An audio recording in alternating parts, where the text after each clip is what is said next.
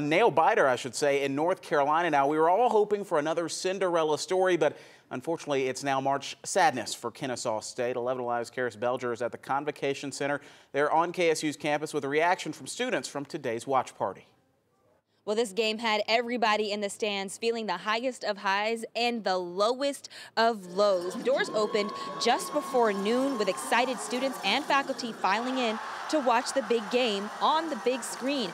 By halftime, everyone was on their feet and filled with excitement, but it was those last few minutes at the end where everyone was on the edge of their seat.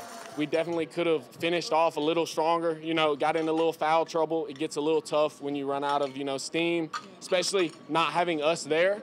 If we would have been in there, which we're going next time, look, March Madness next year, we're there for sure. And even though the Owls did not fly off with a win today, everyone in the stands says they are still proud of the team. At Kennesaw State, I'm Karis Belger, 11 Alive News.